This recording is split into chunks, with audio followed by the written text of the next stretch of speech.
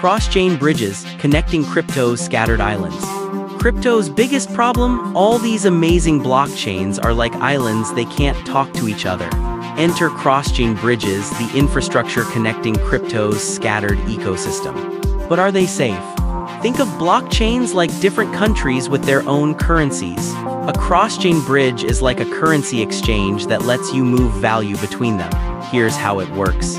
You want to move Ethereum to Polygon, you send ETH to a bridge smart contract which locks it up.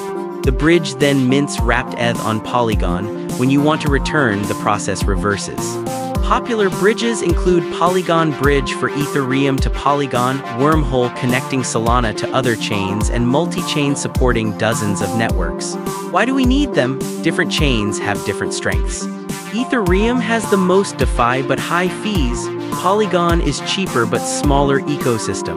Solana is fast but less battle-tested. Multi-chain wallets like MetaMask make this easier.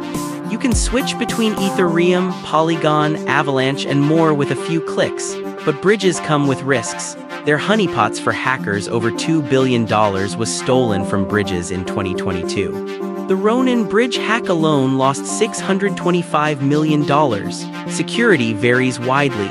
Some bridges are centralized with trusted validators. Others use smart contracts but might have bugs. Always research before bridging large amounts.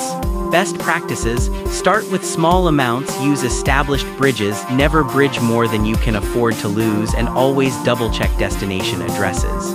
Cross-chain technology is still evolving, but it's essential for crypto's multi-chain future. Which chains do you bridge between most? Share your experiences and any bridge horror stories in the comments.